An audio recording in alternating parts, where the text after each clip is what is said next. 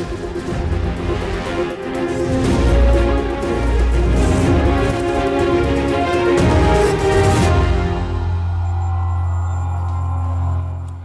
স্বাগত নিউজ 24 এর নিয়মিত আয়োজন বাংলাদেশ লাইভে আপনাদের সঙ্গে আছি আমি আসিফ টিপু।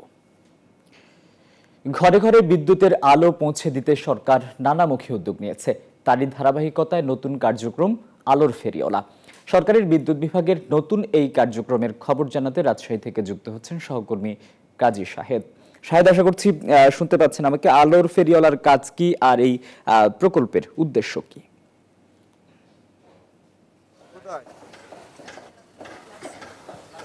ধন্যবাদ আসিফ। আপনি শুরুতেই যেমনটি বলছিলেন যে সরকারের যে ঘরে ঘরে বিদ্যুৎ পৌঁছে দেওয়ার কার্যক্রম সেটি বিদ্যুৎ বিভাগ পালন করছে। আজকে থেকে আমরা দেখছি যে রাজশাহীর বাগমারা উপজেলায় আলোর ফেরিওয়ালা নামের নতুন একটি কার্যক্রম এখানে চলছে। সেটি হলো যে ঘটনাস্থলে গিয়েই এবং যারা বিদ্যুতের চাহিদা আছে তারা এখানে বিদ্যুতের আবেদন করতে পারবেন। সেখান থেকে যে মিটারের যে মাপজোকের ব্যাপারটি আছে সেটিও এখান থেকে বিদ্যুতের কর্মকর্তারা সেটিকে নির্ধারণ করবেন। এরপরে সেখানে মিটার সংযোগ দিবেন এবং বিদ্যুতের আলো সেই ঘরে পৌঁছে দেওয়ার ব্যবস্থা করছেন।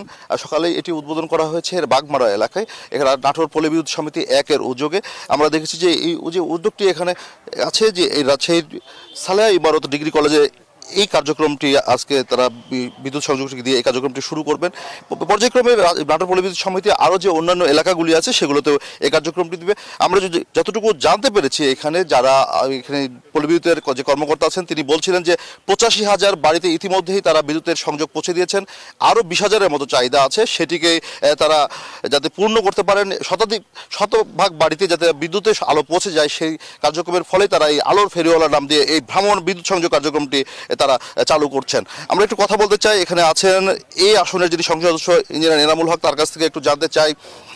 আমরা জানি যে সরকার ঘরে ঘরে বিদ্যুতের আলো পৌঁছে দেওয়ার জন্য আলোর ফেরিওয়ালা কার্যক্রম শুরু করছে। আপনার উপজেলায় আজকে থেকে শুরু হলো, এটি আগে কেন শুরু হলো না? ধন্যবাদ শাহেদ।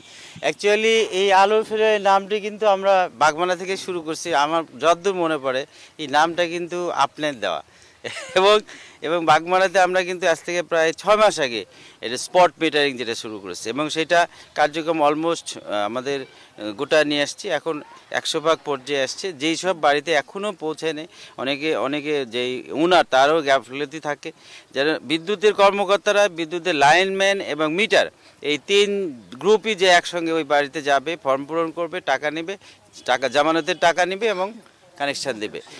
এই পদ্ধতিতে আমরা 100% পৌঁছতে চাই এবং এটা আমাদের বাগমারাতে আজকে শুরু হলো। মানে ফর্মালি আমি শুরু করে দিলাম, 2-1টা জায়গায় যেখানে বাকি সেখানে করবে।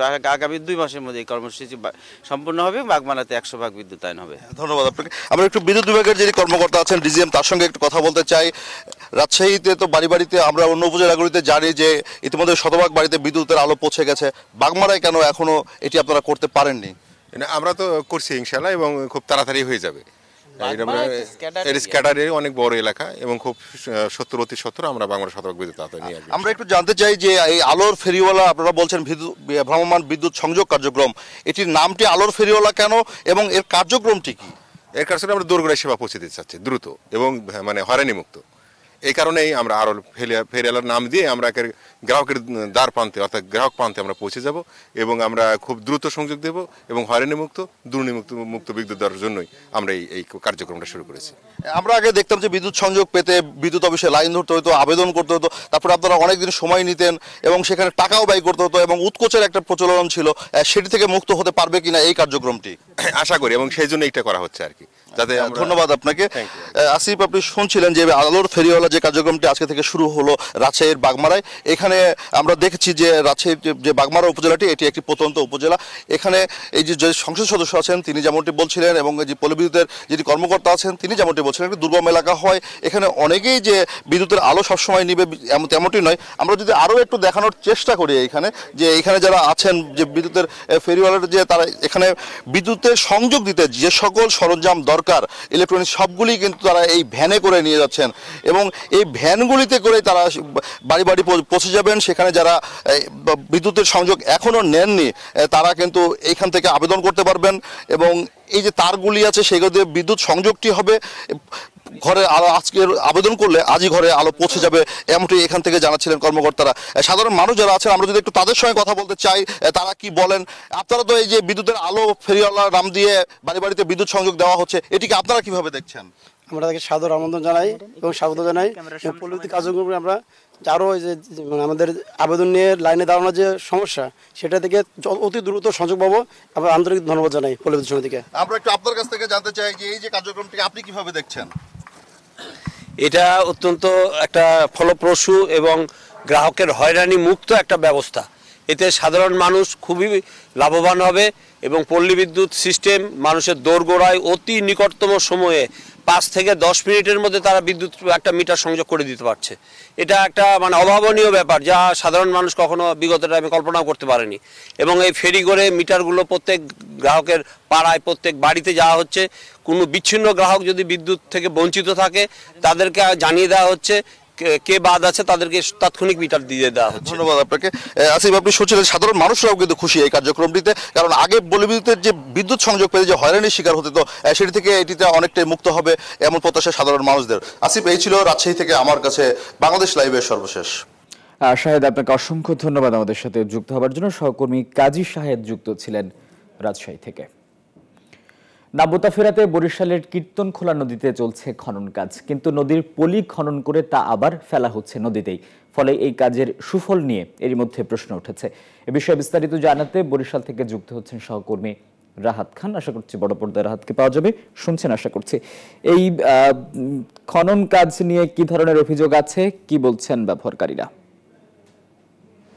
5 মিনিট পাবো আমরা।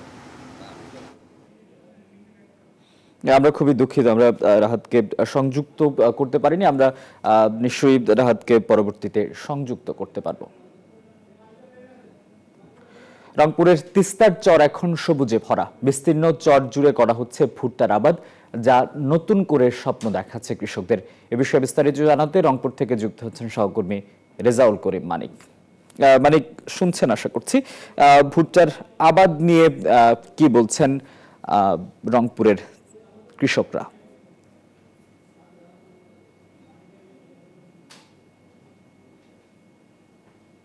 শুভ সকাল এবং বাংলাদেশ লাইভের মাধ্যমে সারা দেশবাসীকে যে বিষয়টি আমরা জানিয়ে দিতে চাই সেটি হচ্ছে আজকে আমরা অবস্থান করছি তিস্তার চর। এই তিস্তার চরে আসলে একটি বিষয় আপনাকে পরিসংখ্যান দিয়ে জানিয়ে দিতে চাই যে এই চরে এক সময় কোনো কিছুই ফলন হতো না। এখন গত 5 বছর থেকে এখানে ভুট্টা চাষ করে চরের মানুষ, চরের কৃষকরা তাদের ভাগ্যের পরিবর্তন ঘটিয়েছে। এবং এই চরের মানুষের এক সময় ব্যাপক মঙ্গা ছিল, কিন্তু এই ভুট্টা চাষ করে তারা মঙ্গা জয়ে তারা মঙ্গাকে জয় করেছে। একজন কৃষকের সাথে আমরা কথা বলতে চাই, ভুট্টা চাষ করে আপনাদের অভাব কিভাবে জয় হয়েছে আপনাদের? হ্যালো, হ্যাঁ ভাই, আমরা আবাদ তো খুবই ভালো আছি। আমরা আবাদ সুবাদ করিয়ে এখন খুব ভালো কাটাইতেছি। এখন ভুট্টা ভালো আমাদের ফসল হচ্ছে, আমরা এখন ভালো সুখে আছি। আপনাদের অভাব কি দূর হয়েছে কিনা? আপনাদের অভাব দূর হয়েছে? হ্যাঁ, দূর হয়েছে। আগে সমস্যা ছিল খুব, এখন নাই আর। কৃষকরা বলছেন যে এই চরে তারা ভুট্টা চাষ করে তাদের যে অভাব ছিল সেই অভাব এখন আর নাই। একটি পরিসংখ্যান দিয়ে আপনাকে বলতে চাই যে তিস্তা, ধরলা, সানিয়াজান এবং রংপুর অঞ্চলে যেসব চর রয়েছে এই সব চরে প্রায় 65,000 হেক্টর জমিতে এই বছর ভুট্টা চাষাবাদ হয়েছে। এবং কৃষি বিভাগ বলছে যে এই লক্ষ্যমাত্রা অনেক দূর ছাড়িয়ে গেছে এবং ব্যাপক ফলনের তারা ফলন হবে বলে আশাবাদ ব্যক্ত করেছে কৃষি কর্মকর্তা। একজন কৃষিবিদ আমরা আজকে এই চরে নিয়ে এসেছি। উনি হচ্ছে কালীগঞ্জ উপজেলার কৃষি অফিসার। ওনার মাধ্যমে জানতে চাচ্ছি যে এই আসলে কৃষিতে এই বিপ্লব, ভুট্টা বিপ্লব কিভাবে আপনারা ঘটাতে সক্ষম হলেন? জি, ধন্যবাদ। আসলে ভুট্টা তো একটি উচ্চ মূল্যের ফসল, আমরা জানি। এর ফলন তুলনামূলকভাবে অনেক বেশি। বিশেষ করে এখানকার কৃষক দোন বলে 27 শতকে যেখানে ধান 18 থেকে 20 মণ হয়, সেখানে এই ভুট্টা প্রায় 25 থেকে 35 মণ পর্যন্ত ভুট্টা হয়ে যায়। এবং তারপরও বিষয় হচ্ছে ভুট্টা আমি যদি বোরোর সঙ্গে তুলনা করি, এটি অনেক পানি সাশ্রয়ী। বোরোর সঙ্গে তুলনা করলে ফলনও বেশি, আর বাজার মূল্য যেটাকে বলা হচ্ছে সেটি কিন্তু কৃষক পাচ্ছে এখন। আপনারা জানেন যে পোলট্রি শিল্প এবং মাছের খাবার হিসেবে ভুট্টার যে ব্যবহার সেটি দিন দিন বেড়ে যাওয়াতে ভুট্টার চাহিদা চাহিদা কিন্তু ব্যাপক বেড়েছে দেশে, এবং সেজন্যই সেই ভুট্টা ব্যবসায়ীরা এখন সরাসরি চলে আসতেছে স্থানীয় বাজারগুলোতে। কৃষকরা বলছে যে এখানে একটি কারখানা প্রয়োজন, মানে ভুট্টার আপনার প্রক্রিয়াজাতকরণের একটা কারখানা প্রয়োজন। এটি কৃষি বিভাগ থেকে আপনাদের কোনো মানে পরিকল্পনা আছে? জি, এটি আমাদের বিভিন্ন সভা সেমিনারে আমাদের ঊর্ধ্বতন কর্মকর্তা সহ অন্যদেরকে আমরা জানিয়েছি যে আসলে যেহেতু ব্যাপক চাষ হচ্ছে, বিশেষ করে চরাঞ্চলের কিন্তু প্রতিটা জমিতেই আমরা বলবো যে ভুট্টার চাষ হচ্ছে এখন বর্তমানে। তো সেখানে যদি ভুট্টা ভিত্তিক প্রক্রিয়াজাত কেন্দ্র একটা হয় তাহলে অবশ্যই কৃষকরা লাভবান হবে। এবং এই অঞ্চলের আপনাকে নিউজ 24 আসলে আসিফ, আপনি শুনছিলেন যে এই চরে এখন যে কৃষকরা ভুট্টা চাষাবাদ করছে, ভুট্টা চাষাবাদ করে কৃষি বিভাগের পরামর্শে চরাঞ্চলের মানুষ তাদের জীবন জীবিকার মান সম্পূর্ণ চেঞ্জ করেছে, এবং ইতিমধ্যে শুধু তিস্তা ধরলা শুধু নয় এবং বাকি নদীর চরগুলোতে ব্যাপক ভুট্টা চাষ হয়েছে। এটাই ছিল তিস্তার চর থেকে সর্বশেষ। আসিফ। মানিক, আপনাকে অসংখ্য ধন্যবাদ যুক্ত হবার জন্য। সহকর্মী রেজাউল করিম মানিক যুক্ত ছিলেন রংপুর থেকে। আবারও ফিরব বাংলাদেশ লাইভে একটা বিরতির পর।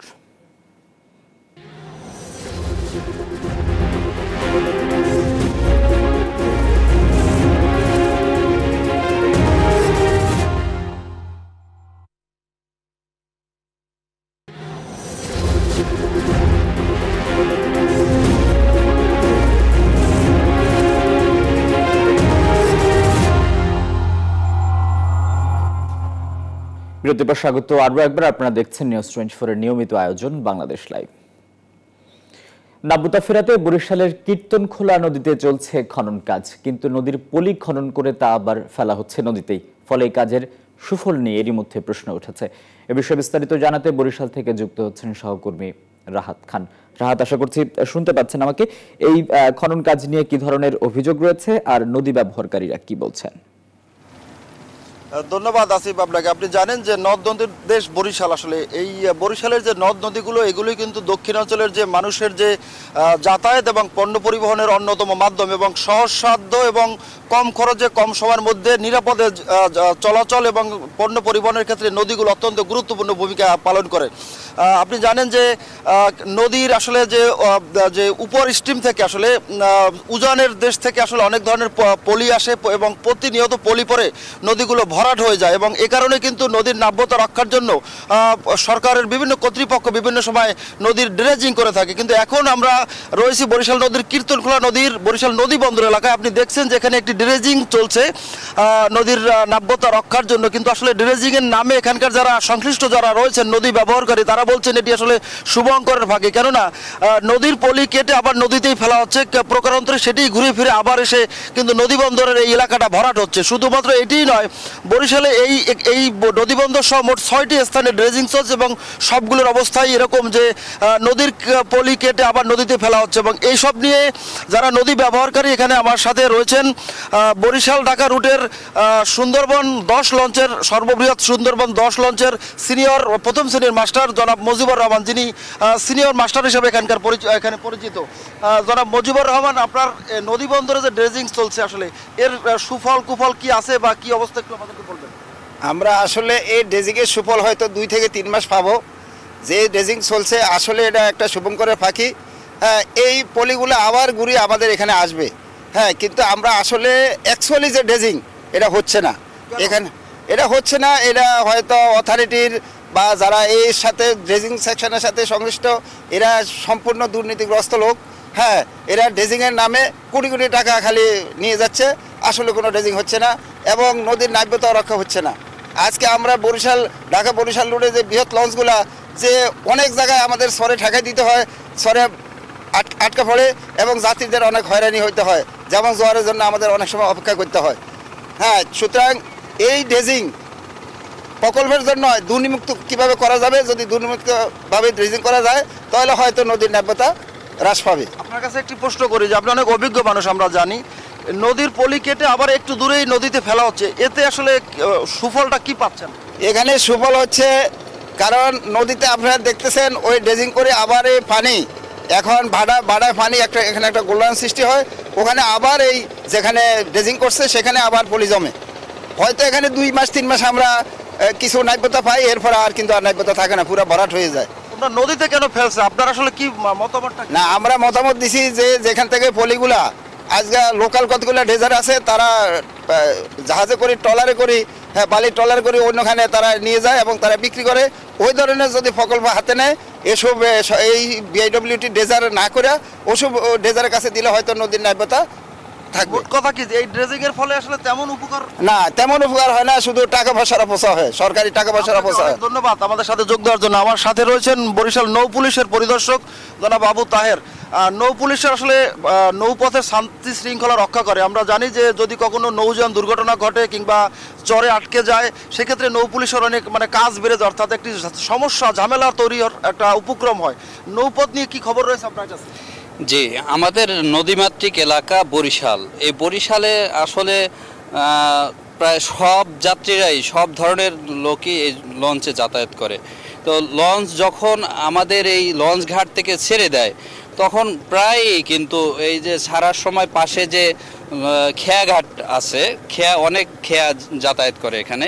তো সেই খেয়া সাথে এবং লঞ্চের অনেক সময় দেখা যায় সংঘর্ষ হয় অথবা খেয়া ডুবে যায়।